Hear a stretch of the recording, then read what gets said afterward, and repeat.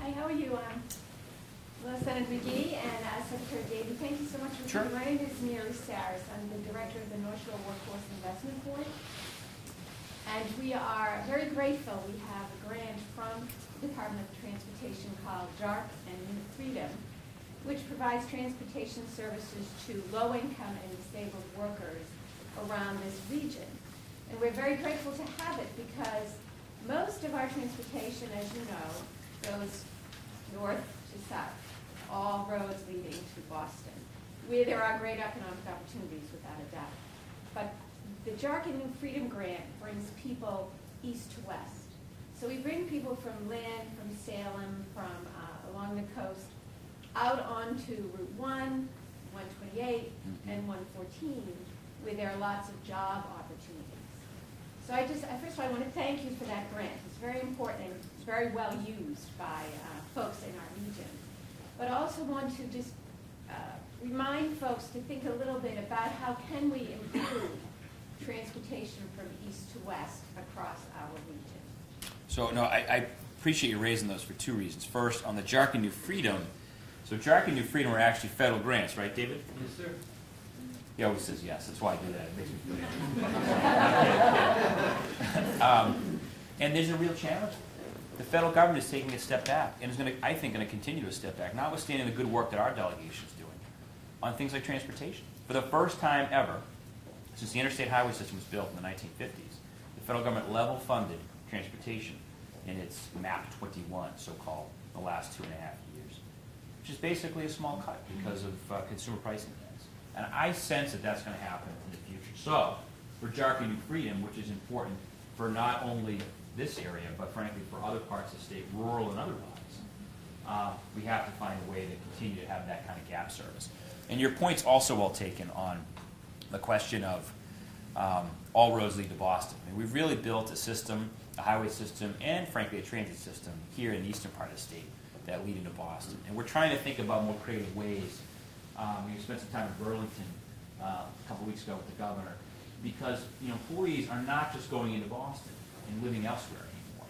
It's so clear. There are other employment centers that we have to be, I hear about the Cummings Center frequently in Brimble Ave that we have to be thinking about, some other places in Salem Revere as an example. So no, we have to be thinking more creatively about how we move people. And that's the real challenge is we can't even do what we do today. It's so hard to then think about how we can improve some of these feeder services, other services, if you will, that just don't have the hub and spoke system that we have today. Thank you. Hi, Brian Kearney, a small business owner, and I like you guys. You do a good job. So here comes the butt. Tommy, you made some points. Here comes the butt.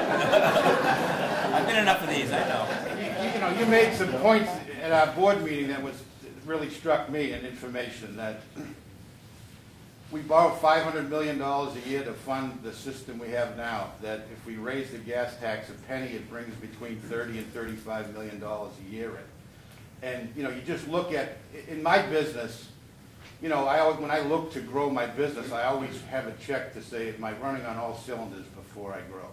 And, you guys are faced with this huge issue of debt that you really kind of have to get under control first and foremost before you can look. And I know, Bill, you're not a big fan of this because that might hurt Brimble Avenue, but I just think that's a big challenge.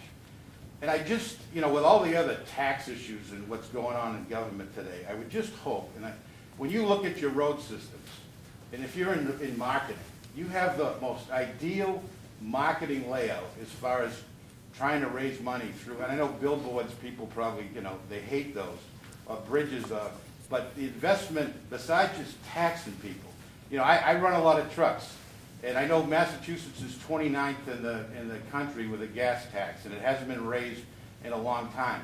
And, I have a responsibility. I run trucks on the road. It costs more to run those trucks for the roads that you've repaired. I have to do my fair share. If it costs $10 to ride the train, I personally, why am I subsidizing that? You can say, well, if I don't, there'll be more people on the roads. I get that, but the cost of the cost, and you really, have to first and foremost get your budget in order. But I would just hope, don't just look at taxing.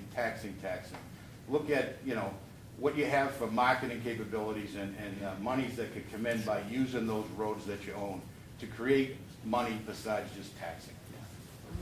And I appreciate the points here. So a couple of things to think about. One is on reforms. Maybe I wasn't. I want to be very clear about things that we've done at the DOT and the T to save you money, to save us all money.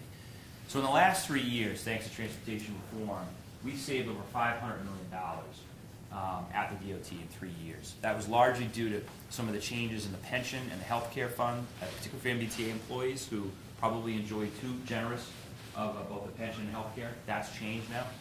The so-called 23 and out, you could retire with 23 years service regardless of your age. It's pretty good. I thought it was 23 days now. That's why I started in government, because I thought I could get out quickly. So that's changed. We have cut headcount at the T. 10 years ago, there were a little more than 10 years ago, 7,000 employees at the MBTA. There are now 6,000, and they're running 20% of their service, by the way. All electronic tolling will eliminate 300, 350 jobs when that is done, and the tolling will be more efficient, by the way. So we are finding ways to improve our headcount, realign benefits so that they're more structured to the private sector and not just in the public sector. And we have more reform to do, there's no doubt about it. Our plan talks about, as I said, electronic tolling and a few other things that we can do internally to continue to improve our process. So it's not just, to your point, going to our customers and saying we need you to get a little more. But that is the reality. I mean, as you pointed out, the gas tax was last raised in 1991. That's the principal way, about $665 million that we pay for transportation services today. 21 cents today is worth about, 21 cents from 1991 is worth about 12 cents today. And there isn't a cost that hasn't gone up in your business that isn't affecting my business either, whether it's concrete or steel or wages or health care. So we have to certainly address it, not only through reforms, and we will continue to find ways to improve how we put service out in the street. But it's clear to me, it is absolutely clear to me that reform alone is not enough to do what we're telling people we should be doing today, and then having the conversation about what else, what other kinds of investments we should be making. I don't know, Chairman, I think just to follow up, absolutely more efficiency, best practices, continuing to work on the reform that was passed in '09, reflecting, there's a lot of outside the box thinking in terms of how do we get other revenues besides the taxation side. So that clearly needs to be part of it. Transparency, making sure that people know the dollars they're getting are going directly to what we do, and then making sure we learn from past mistakes in terms of overruns and high costs, and not doing those kind of projects that have those kind of problems that get created. But it is true, I think, if you look at the reality of it, and if you look at a number of reports, I think we talked about this, Brian, a little bit, the '07 report reflected major reforms that needed to be implemented, which were implemented in 2009. The majority of the roughly $18 billion in debt that they saw was really reflected on increasing revenues that were needed. About $2 billion were going to be saved, and we're probably going that direction over 20 years. We're talking about a 20-year plan. And the reality is, with the 9 cents, it is about $32.8 million per penny. And if you think 9 cents less every year, there's hundreds of millions of dollars we don't have just because inflation has eroded our ability to do that work. And it's a challenge when you just pass something like that and then you anticipate it's going to be able to cover you for 20 or 25 years. That's not really the way it's been able to work for a number of reasons. So it's a challenge for us. I think it's frustrating, and we don't get elected to say, hey, let's raise taxes. But we face problems. We look at what those are, and we need to make tough decisions to make sure we move the Commonwealth forward so that 10 or 15 years from now, if we're able to address this challenge we face in transportation, we are going to see a better day. We are going to see a better opportunity for the Commonwealth. And nationally, we're not alone. I mean, this is a national problem. You can pick a day and read about a different state that's struggling with the same problems. Texas, Utah, Wyoming, California, Virginia. Virginia is really struggling right now. The governor proposed eliminating the gas tax and raising the sales tax, which the sales tax in Virginia is on everything, including newspapers. You're taxed on everything. It's not the way in Massachusetts. Proposed raising the sales tax to 8.5%, I think, eliminating the gas tax. The legislature said no way. They're trying to find their way through this challenge that they're facing with major crises they face in transportation in their state. So you could go on and talk about the country. We haven't addressed this. And it really does impact the economy, and I recognize that. But if we don't do it, what are the consequences? And I think the Boston Foundation laid out They came out with a report a couple of weeks ago that it's called the cost of doing nothing. It tries to lay out that case and how do we get there. And again, there's some really tough choices we need to make. Everybody keeps that question keeps asking, what's the revenue? What are you going to do? Are you going to raise the gas tax? First, we need to make the case so that people understand the challenges and that these challenges are real and that we really are, you know, between $500, $600, $700 million away from getting to a level ground level in terms of transit highway and regional transit authorities and Chapter 90. So it's a real challenge for us in elective office, but hopefully we can work with all of you and work with our constituents and the business leaders in the state to recognize this is a real challenge, but it really is an opportunity for the state of Massachusetts to lead the way in addressing this issue and putting the dollars that we get, or the revenues we're able to build a consensus on, and put it into transportation so that people know that's where the dollars are going, and we're going to see that opportunity for growth as we move forward. It's a tough challenge, and I absolutely understand. We've had a lot of discussions. This isn't easy for us to say, hey, you know, let's just raise the taxes and that's easy. That's not an easy answer, but doing nothing is not an easy answer either. So, Andrew, we have a question? Yeah, well, some of it's been answered, just drilling down a little bit on what those options are. I know the governor's put together a proposal, maybe a brief synopsis on those. Sure. Income, sales, corporate taxes, and then there were other options that were not included, but something that might be open to the legislature to take a look at, whether it's gas. What does that menu of choices look like? That might be helpful to Sure. Stimulate some discussion about what preferences there are. Sure. Or not. No, I appreciate that, Mayor. So, so the administration put forward our Way Forward plan several weeks ago, which outlined in very much detail, specifically the transportation plan, our 10-year pro forma, what we thought we needed in order to pay for the system. The governor and the administration put forward our budget about 10 days later, which talked about how we propose to pay for that, and also for education improvements as well. So the proposal is to raise the income tax from 5.25 to 6.25, lower the sales tax to 4.25, eliminate a number of deductions, double the personal exemption, eliminate a number of deductions, and then also in the future tap the gas tax to inflation. So it basically means the gas tax would raise about increase about a penny a year, thereabouts.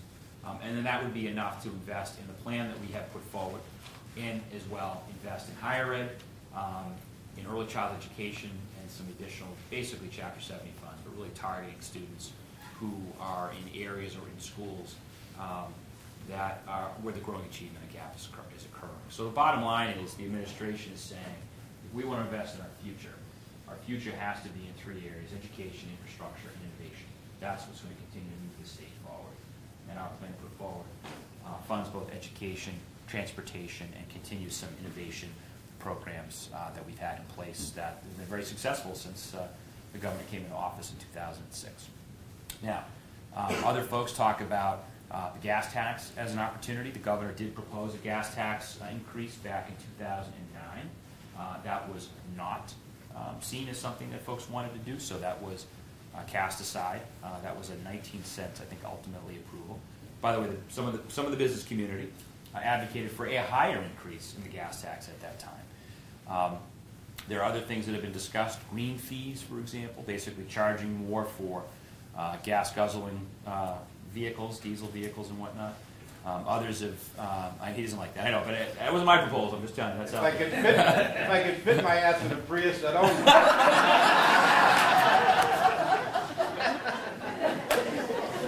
You and I live together. All right, that's all right. I'm going to get you there. And vehicle miles traveled tax is another idea that's out there. The only state, or actually city, Oregon has been doing a little bit in that regard. We proposed in our plan to try a pilot program because at the end of the day, I just want to make a commentary. The gas tax, while helpful, cannot be the end-all, be-all forever. President Obama has put into place a very aggressive greenhouse gas reduction emission standard, which will take place in 2023.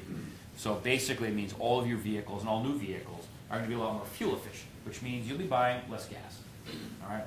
The gas consumption in the Commonwealth has been largely flat the the last 10 years.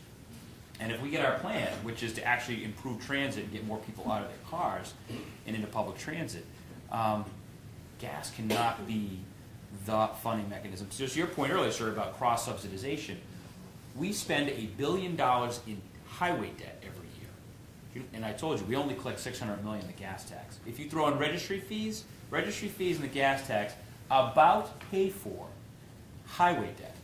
Some of it's big dig, no doubt, but other highway debt. So we're spending more money today to pay for things we bought, we built, or we already were served by. So this cross-subsidization has to occur. We basically need income tax today to pay for the system that we have, because all the users, whether they be transit or highway users, are not paying for the services they're getting today because they're so expensive and we didn't appropriately pay for them in the past. But those are some of the ideas that are out there. Tolling as well, I should mention that. Electronic tolling will give us the ability in the future to do a couple things. One is look at tolling other roads in this state. That's something that I hear frequently from folks who use the Tobin from the Metro West, is that there's a lack of equity in the state. I think we agree with that. There is a lack of equity. The challenge with this is that we are not allowed to put up tolls on things like 93 or 95 because the federal government prohibits it. We need their permission to do it. But electronic tolling gives us the opportunity to do it cheaply in the future. We don't have to hire more people, keep our overheads low. And I think in the future, probably beyond my tenure, we'll have the opportunity to do congestion pricing. What does that mean? It means charging more during rush hour, charging less off rush hour, and encouraging people to travel during, before, say, 7 a.m. to 9 a.m., and then in between, and then not traveling between 5 and 7, but then having a choice. So these are some things that have actually worked very effectively in places like London, et cetera. But that gives you a sense for what the short-term proposal is, and then what could happen long-term with some of the tools that we're going to put into place. Thank you. Tom Philbin from Mass Municipal Association. I just want to thank Chairman McGee and Secretary Davey for on Chapter 90 in particular. We all know that it's been underfunded. We get about half of what we need. Cities and towns maintain close to 90% of the roads in Massachusetts. But over the last 2 years, you've upped that amount about 50% to $200 million a year. This plan would up that again to $300 million a year. One of the things I'd like you to talk about briefly, because I had a stint in the mayor's office for a while before Mayor Driscoll, and I see Joe O'Keefe is here, and Joe Lumley was the city councilor, and Kim was the city councilor at that time. But pavement management, it was interesting. We would go to the council to approve the funding for Chapter 90. But it would always be an issue. And part of this plan is it's a 10-year plan. So we've been going year to year to the legislature. And communities can't plan on the amount of money they're going to get. They have to do a 5-year capital plan, but when you can only get money year to year and you don't know what it is, you can't plan. This plan gives a 10-year bond. So communities can plan 10 years out, and they know what they're going to get. That's incredibly important, and it makes the money spent so much more wisely when you can do that. The second part of it is the pavement management that you have put out forward, that you're going to put some of the Chapter 90 money up for pavement management. I'm wondering if you could talk a little bit about that. So when communities look to spend their money wisely and keep roads in a state of good repair, how pavement management works, just so folks know. Sure. That's one of the ways to spend the money that the state provides more efficiently. Sure. Thanks. No, appreciate it. So we have heard from communities loud and clear that the Chapter 90 allocation has not been enough. And while we've done a great job with the legislature increasing that, I think when we came into office, it was around 100 million, maybe 125 million. It's now up to 200 million per year. And we propose to increase it to 300 million and then grow by consumer price index, essentially by 3% over the next 10 years.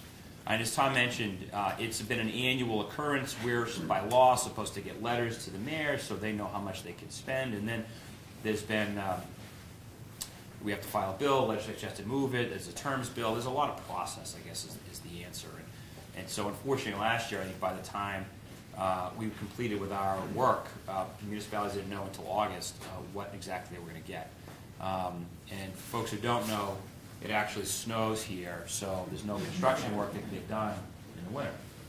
We realize that. So, a couple things. One is working with our partners in the legislature to move that more quickly, but two, to give a 10-year horizon so you can plan for your capital outlay, so you know what you're going to get. But I would also say, I think, and I've heard it from the legislature, and I know this from my team too, I think we need a bargain as well, which is to say we want the dollars out as quickly as possible. There are some, not those in the room, but there are some municipalities, I think, that hang on to the dollars, and we want to make sure that that's getting out the door. And I've also heard from some citizens in particular that, again, there are some cities and towns that could be more transparent about how they choose projects. And so one of the ideas we have in our plan is to not only require, 5-year capital planning at the municipal level, so it shows exactly how and where you're going to be spending the dollars, but maybe to have a centralized database through MMA or someone else that can specifically show. I mean, again, one thing I've learned in transportation is we can't have enough transparency. That's how we got in trouble with the Big Dig and how we get in trouble with other projects. The more we can inform folks how we're spending their money in a very specific fashion, I think that's when the taxpayers actually are willing to spend a little more, if they know how it's going to be spent, where it's going to be spent, and when it's going to be spent. So, so those are some of the designs. It's really to say to the municipalities, we want to give you more money, we want to give you the tools to get the jobs done, but we want to hold you accountable too to make sure we get these projects done. Chairman, I don't know if you have any feedback. No, I think you're right, and I think part of that discussion is going to be how can we make Chapter 90 work better, and what makes sense, particularly when we continue to increase the money to the local cities and towns. We want to make sure those dollars are being used properly, and like you say, whether it's a plan in place. So that I'm sure will be part of the discussion when the legislature gets a chance to see some of these bills come before the committee as well as the House and Senate. But I think we all recognize the real need, and I think I articulated this on a little bit earlier. We clearly identified that problem 2 years ago when the roads were in terrible shape, and I think we met together at one point for the whole group of legislators, and that was really the #1 topic, how rough the roads were around Commonwealth. The winter had really done some severe damage, and we haven't made the investments we need to make sure those roads can handle that kind of weather. So, thank you. Question here, we'll come back. Oh, excuse me, I think you have the mayor, and then we'll be over here. Thank you very much, Mr. Chairman, Mr. Secretary. Thank you very much, Senator Lovely. Thank you for being here. Just a few observations and probably a couple of requests for some homework for you. Good. David, get ready. To the gentlemen, they also have a hybrid SUV, so maybe you you don't need to go in a Prius.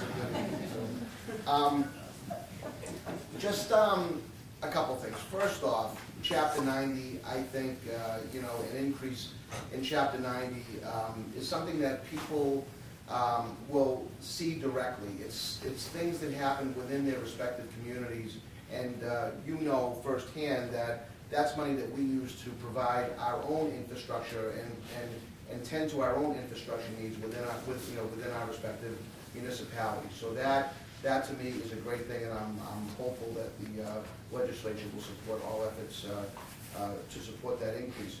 As far as going forward, you talk about living on a credit card, and I've heard the governor say several times, it's time we have an adult conversation about this. I mean, we can't keep saying that, well, we don't have an appetite, for new taxes. We don't have an appetite. I mean, I know I speak for the mayors in the room right now. I mean, we raise taxes every single year. I mean, it's probably the most regressive taxes, property taxes, that we could possibly impose. I mean, it's time that I think we all understand that, to live and pay, I think, you've said that we need to do more outreach. We need to let people know what the state is facing. And I think if people know, the same as they would as an individual, thinking about, am I going to live on a credit card and just pay interest and keep paying interest and never seeing the end in sight? I think maybe people would understand we need to attack the problem instead of keep pushing it down and just making it a more expensive problem. I mean, the amount of money we spend on interest every year is staggering. And, I think most people wouldn't find that as a responsible way to spend their tax dollars. couple of things just, I talked about this a little bit in terms of getting traffic in and out of Boston and metropolitan Boston. A couple of projects that on a personal level I'm interested in, but I think it has wide-ranging impacts all the way up probably to New Hampshire.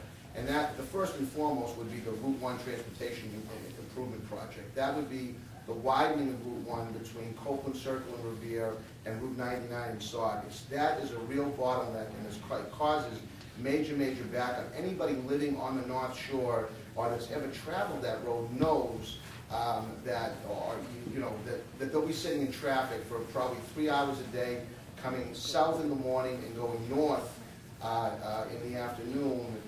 Major trouble. And that project has been, I guess, in play now for as long as I can remember, certainly since I've been an elected official back in 1999. So, you know, I'm hopeful that that can somehow find its way and move its way, you know, toward the top of the improvement plan.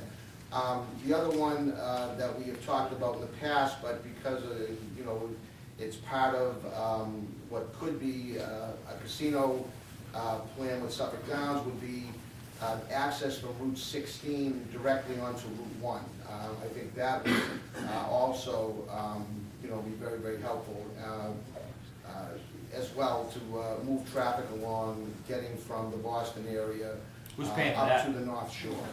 Well, I'm hopeful that it's not going to be either one of us. Good, excellent. Write that down. So that's why I say that's kind of secondary, but obviously the Route 1 widening project is extremely important, I think, to really many of our communities, certainly all the communities that are represented here. So just wanted to mention that. Thank you, Mr. Secretary.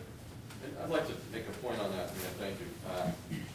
I think the key to this is, and I say this wherever I go in the Commonwealth, everybody understands the local impact of a lack of investment in transportation, the great opportunities of Trimble Ave, the expansion of Cummings Center, and what that means, the city of Salem, and how tough, our city of Lynn, how tough it is to get in and out of those communities, how do you grow your economy when you can't get people in and out of the Copeland Circle, 128 and 93, the interchanges all over Route 1, not just Copeland Circle, I mean Walnut Street, and you go run the list, they're all some of the worst intersections in the Commonwealth. You can go all around the Commonwealth and pick those projects out locally. And the reality is once we look at a statewide comprehensive plan to get our hands around the larger crisis, similarly with if you own a business and you're driving trucks around and sitting in traffic all day because the roads are jammed because we haven't been able to invest, you're losing money. So taking that local perspective and recognizing that we can only resolve this by taking a real comprehensive statewide approach and look at a plan that really addresses the state and looks at, you know, the hundreds of millions of dollars that we need to get to a level playing field. And then we can start to address some of these projects and get them done.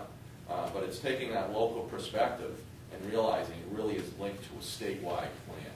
That's really hard sometimes when you're a local legislator, and you know, we've been talking, and we've talked to the Secretary about this, we've been talking about the Blue Line to Lynn since 1946. Or maybe before that. I've seen plans from 1946.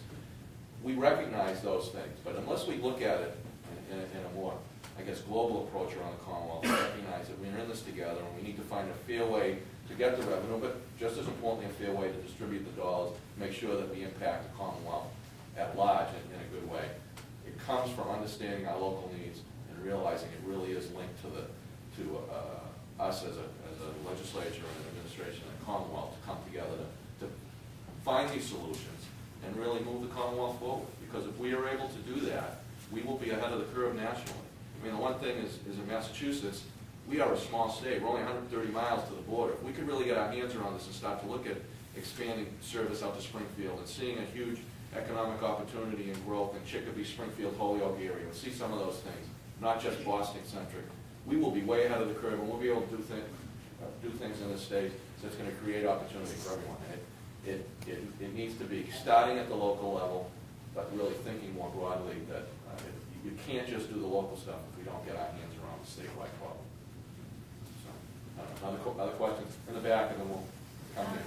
Yes, Sarah Garcia from the City of Gloucester. I'm Mayor Kerr from the city, and thank you for being here, Senator McGee and Secretary Davey, and speaking with us. I think any of us on the North Shore have seen the benefit of the recent investment on 128 and what a difference it's made. So it's really gratifying to see you taking a comprehensive approach to investing across the Commonwealth, because we know the needs and they need to be addressed. When we recently launched the Ports Compact, which includes City of Gloucester and the City of Salem and New Bedford and Fall River, along with Boston. And we appreciate that from the Department of Transportation. As we do our economic development work in the port, we really see it's a regional need that we're tapping into, that Massachusetts are some of the smartest people in the world here, and some of the most advanced manufacturing that's happening is what's being used offshore for a lot of the new developments. And that we really have almost not just a national but a global position in cutting edge research and devices being built offshore. And that kind of instrumentation and robotics is all built regionally. So the ports can really, when we look at infrastructure in the ports, we're looking under your new Ports Compact and the study that you'll be doing over the next 6 months to look at how we can be a regional resource, what things we need to put in place so that when in Needham they're building the robotics, we're getting them out on the water for you. So those jobs are coming here, and that the conferences and the regional races and things like that are happening here. No, I appreciate you raising that, and that's just another example of, rather than just spending money, we've got the 5 ports to really think about the Port of Massachusetts as a concept, and not the 4 or 5 that are competing with one another. So Fall River, New Bedford, Gloucester, Salem, and the Port of Boston. What can we do among the 5 of us to leverage the strengths that we have? What kind of capital asset needs are there? I mean, ports, you talk about expensive infrastructure. I can't think of anything else more expensive, frankly, than port infrastructure. And I think part of this impetus is we know the municipalities can't do it alone. So the state has to be involved. So, but strategic is the other point. So under David's leadership, Senator McGee is on the Ports Compact, Chairman Strauss as well. The mayors, the respective mayors of the 5 cities, or the designees, really thinking more strategically, not competitively, but strategically about how we invest. We're doing the same with ferries as well. Again, thanks to the mayor's leadership and Chairman McGee's leadership. So we're not just having a splotchy service, but we're actually integrated and coordinated. The T runs service, the city runs service, Lynn is going to have service in the future, Winthrop service. I mean, there are lots of, we have to make sure that we're working together in that regard. So, not always does it require dollars. Sometimes it just requires sitting down and thinking strategically about how you're using the assets you have. So thank you for that. We're very excited about it. We think there's a lot of opportunity. I think the opportunity as well with, I was not a big, I wasn't that familiar with the freight opportunities in Massachusetts, but a big couple $100 million investment that's going to really make Worcester kind of a freight center, allow us to bring double-decked freight trains into Massachusetts, which we're again ahead of the curve on.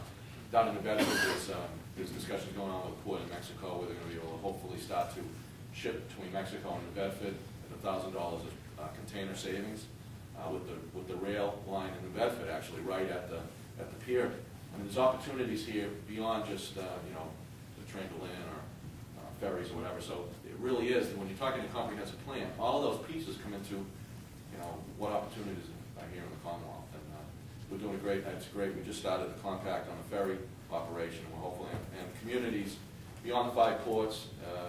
And even the communities that aren't on the compact, we're asking everybody that's interested in water transport opportunities, as well as seeing this potential, to come and be a part of the meetings as we move forward.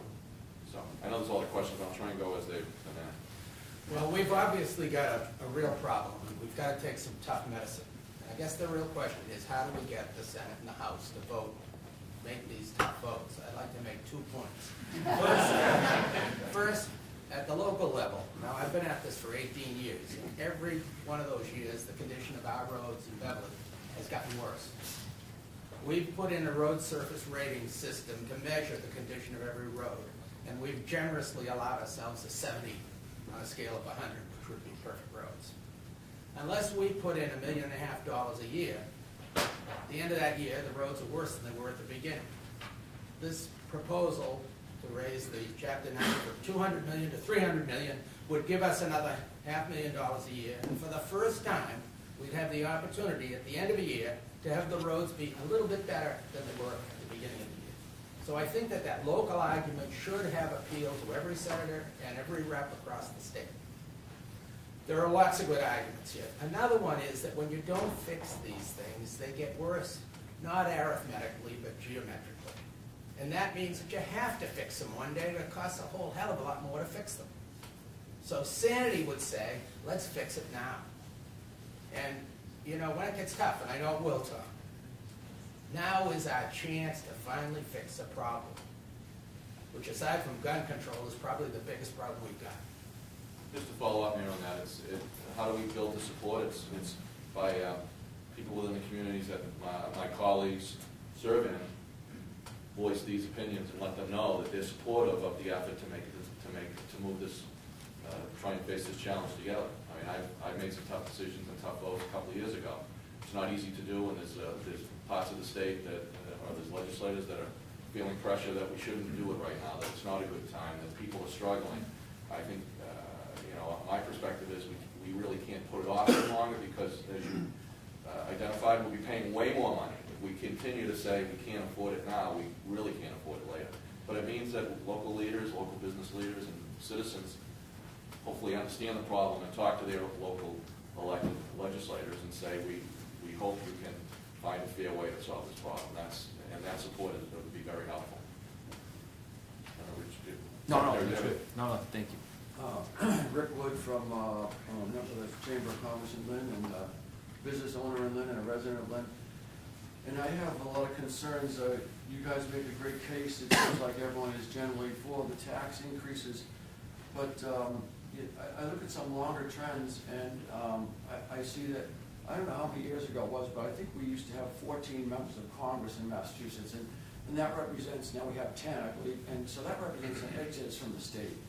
And I see nationwide trends where states that don't have an income tax, they are the states that are growing. So I guess maybe that's could kind of correct the problem because we'll have less people and less pressure on the roads. I don't know, but I just really kind of question the wisdom of raising taxes. I think, Tom, you just hit the nail on the head. I think we're going through a very difficult time. And I believe personally as a business owner that you can't do things that you can't fund yourself. And I don't think that taxing is the way to fund things. I just don't. It's gonna increase the burden on the middle class, really, which, you know, is the expression is they're getting hammered. And this is gonna hammer the middle class. This is gonna do nothing for me. I mean, if you talk about improving roads, like my street particularly is just one huge pothole. And I understand there's no money to fix things, but when I think of the transit system, and I see, you know, I question how do we get to this position where we are so far in debt? I mean, what, you know, how did that happen? Because we've been telling you for 3 decades that you can have it all and pay nothing. Yeah. At the state and federal level. But why do we build things and we keep that we re-electing. couldn't afford to build? I mean, I see all these new T stations all over the place, and now I hear the bridges are falling apart. Why weren't we fixing bridges instead of building fancy new T stations? I don't get it. And you know, another thing that comes to mind, statistic, is I hear that it costs 10 times per mile of road to service and maintain a mile of highway or road in Massachusetts than it does in New Hampshire.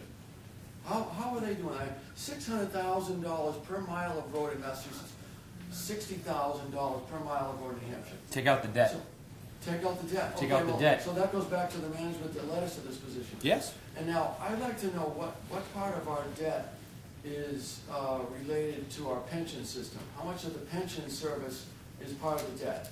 Because I just think that the public pension system is really destroying our society very slowly. I'd like to answer that, and that's a good question for a different area. That is not the debt we're talking about. That has nothing to do with the debt. The pension system is separate, and currently. So the pension debt to the T employees and the MBTA, that's not part of our debt? The T employee pension was fully funded.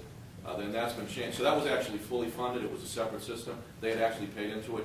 The concern was that people could go out at 23 years and go out, and that was a burden on it. But that system had been fully funded. Okay, maybe not the T, but just in general, it's weakened our government, so the point we have to keep raising taxes on people that aren't getting anything out of that pension system. I appreciate that. That's a separate issue from what we're talking about. The debt that we're talking about on transportation is not related at all to any kind of pension issues that we could have a discussion on pensions at another time. That is not what we're talking about. But overall, it increases the state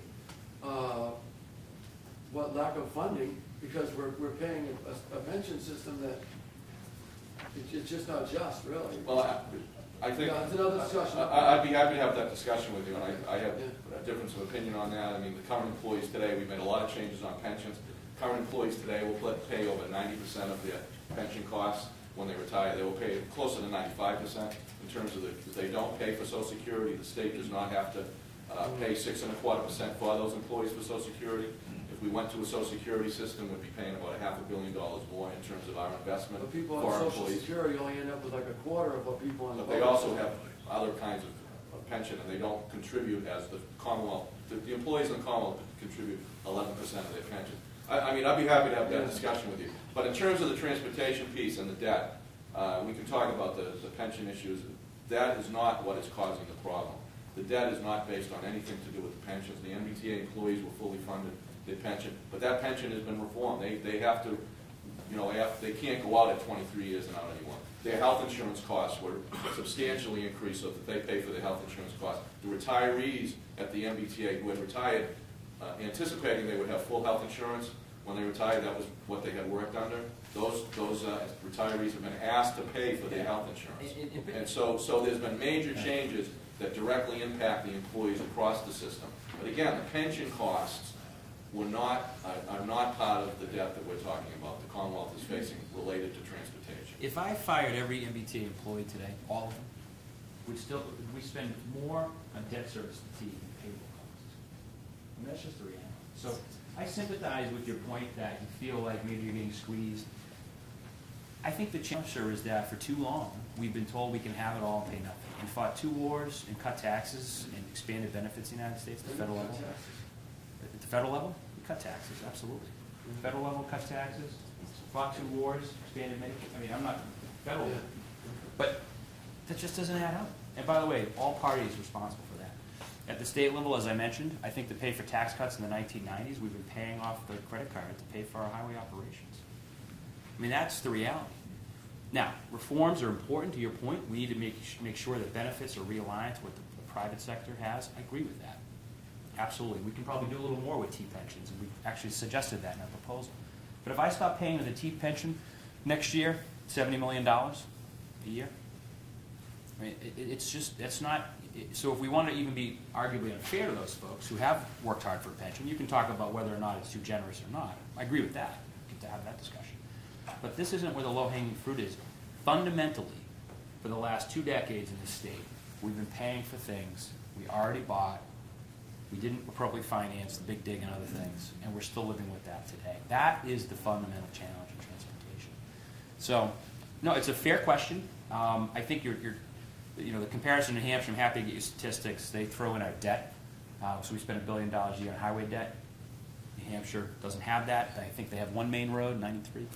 And they have an enormous property tax, right? They don't have income tax, but they have an enormous property tax. So there was a story in the Herald, is anyone from the Herald?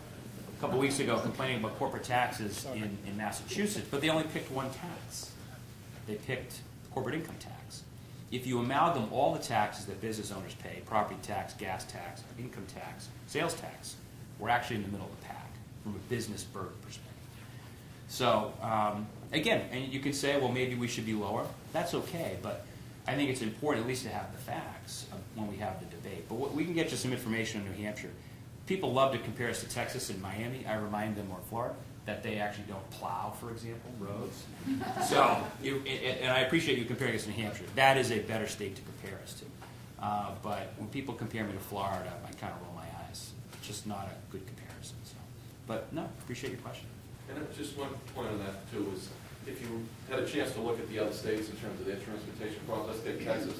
They're about $15 billion in the hole. They're trying to find a way to pay for it.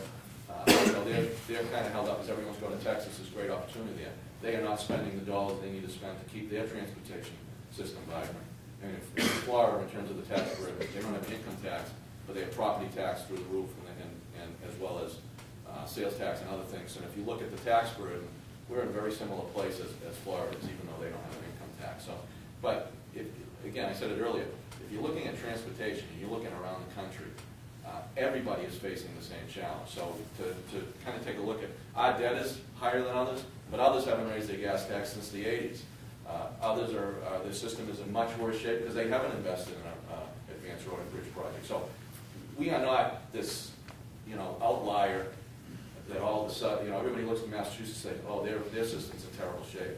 And I read the stories every day. Every single state is struggling with this and facing huge problems with their transportation systems, and they're struggling to figure out how are they going to grow their economies if they can't make the investments there. So the debt is a piece of it, but the larger thing is that nobody in this country has really invested in transportation, and the federal government has stepped back for years. So we haven't kept up to what we need to do, and that's the real challenge. And again, we can make a choice to do nothing. I mean, there are choices to be made. We can do something or we can do nothing, and so that is part of the discussion as well. And so we'll work on that, recognizing that these aren't easy choices, and I pay the taxes as well that everyone else does, and it is really a challenge to try and do what's right, recognizing that it's not easy and people may not agree with what we're trying to do.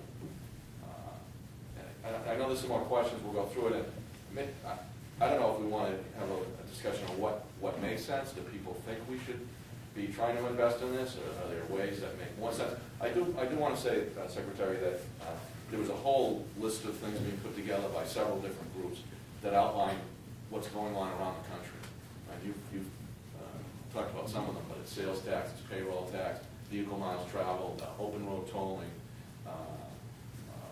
having the sales tax actually pay the sales tax on gas instead of the gas tax.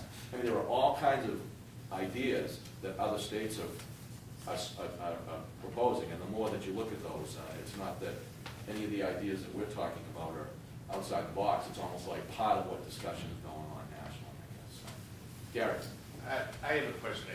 I'm not invited to many social gatherings anymore as I engage in some of these discussions. Be careful.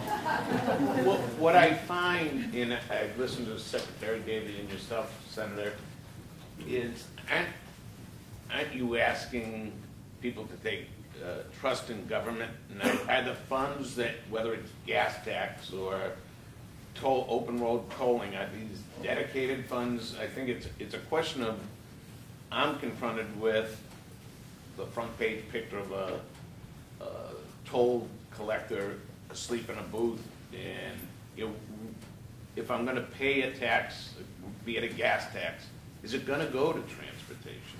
Actually asking people to take a leap of faith, and not a leap of faith, but trust in government to spend the money as you say you're going to do it. Absolutely.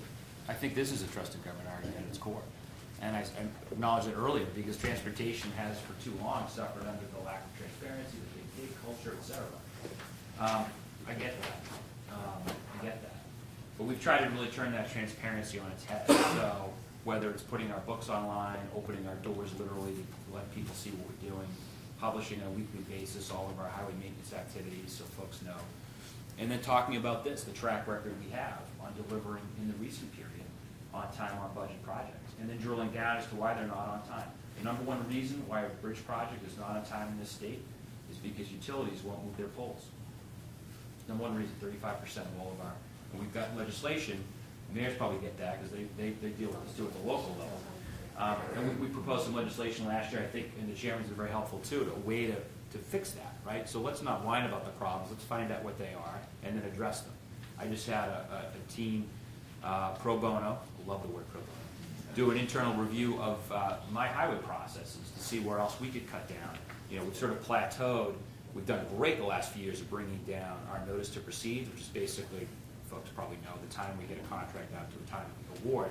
And we've kind of plateaued, and I want to kind of bring it down to the next level. So there are ways that we can do that, but it is fundamentally a trust in government argument, absolutely, which is why we've been so transparent about what folks are going to see. More Chapter 90 dollars. Here's the list of projects right here. They're online. They'll be online very soon, so that the taxpayers can hold me accountable, my successors accountable, to say, all right, where is this? Washington State, about 9 years ago, I think, was it 9 years? Sure, it's 9 years now. I said it. Proposed, and of course the western states generally raise taxes by referendum, not by legislative vote. Washington State proposed to raise their gas tax, I think by about 10 cents for a short period of time, about 7 or 8 years, and said to the public, here are the list of 47 things we're going to do with it. And then we'll hold us accountable to that. Public passed it by a small margin. 7 to 8 years later, when the tax was set to sunset, folks came back out, Washington government said, you know what, we want to keep it in place, and all those 47 projects, they're either done or they're just about to be done. And then it was passed overwhelmingly by the public, because they had faith that government could actually accomplish the project. I totally agree with you. This is a trust in government argument.